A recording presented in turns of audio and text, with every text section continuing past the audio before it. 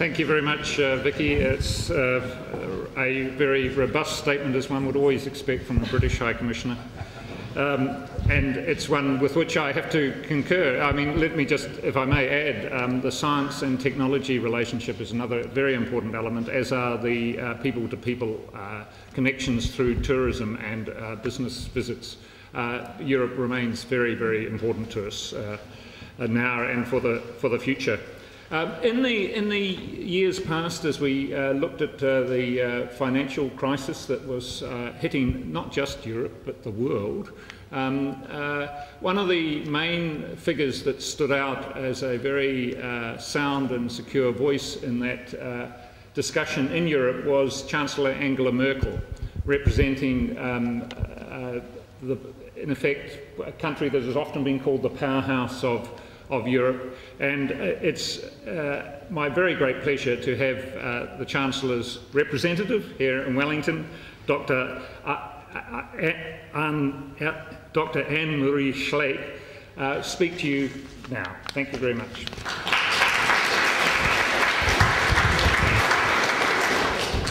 Thank you very much, Peter. And good evening, ladies and gentlemen. It's a great pleasure to be here. And I would like to talk about two things, following what Vicky, my colleague, was saying. But first, talking about the elections, and secondly, what does Germany mean for the European Union, and what does the European Union mean for Germany?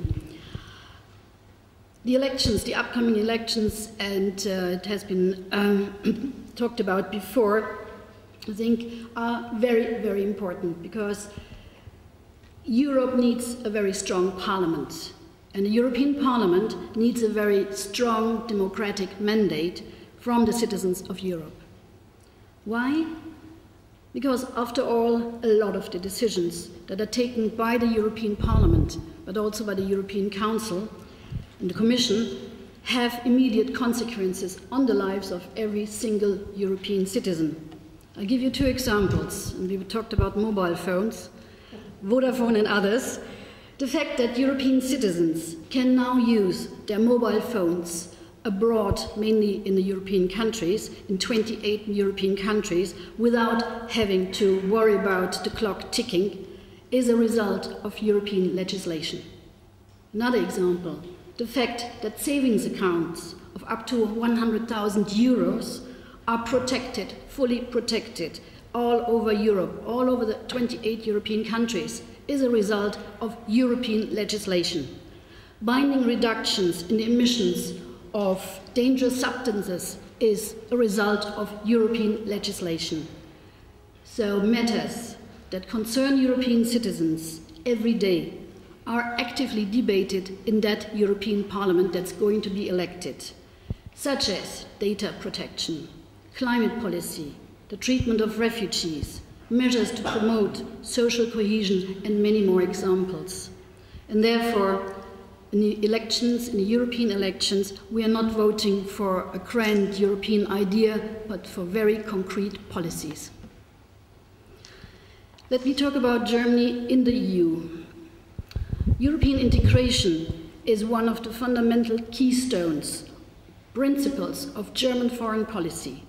The participation of Germany, of the Federal Republic of Germany, in a united Europe is anchored in our constitution, in Grundgesetz, in the basic law. The two catastrophic events of last century, World War I and World War II, were followed by the division of Europe and the Cold War. These upheavals led to a deep mark, left a deep mark on all European nations, and especially on a divided Germany. 5 years after World War II, it was the vision of Jean Monnet, the creation of a united Europe, that started a wonderful and brilliant idea. 5 years later, the idea of the Foreign Minister of France, Schuman, to create and integrate Germany into a European coal and steel union was the basis of the European Union. Who would have thought that in 1945? And Germany, in 1957, was one of the founders of those Six-Nation Union that later became the European Union of 28 member states. The two key parameters of German foreign policies are never again and never alone. Never again means no more authoritarianism, no more expansion-oriented policies. And never alone means, well, we have to be part of the European Union, embedding Germany in the community of European Western democracies and especially the European Union. Rebuilding Germany after World War II would have not been possible without the European Union. Reunification of East Germany with West Germany would not have been possible without the European Union. And let me just talk about the recent financial crisis that has been touched upon by Vicky. Reforms have been initiated, budgets have been balanced, but unfortunately the crisis damaged the social part of the social framework of Europe.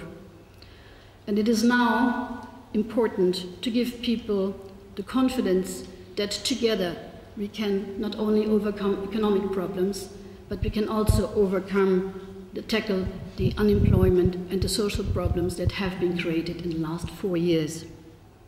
And Europe is moving in the right direction, but still a lot needs to be done.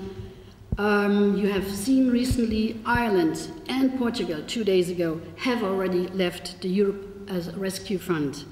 And yesterday we saw that Greece marvelously came out of the economic difficulties, and it has finally reached a surplus of 300, and it has reached a surplus in 2013.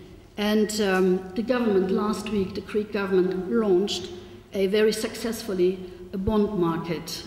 So I think Greece is on a wonderful way back to recovery.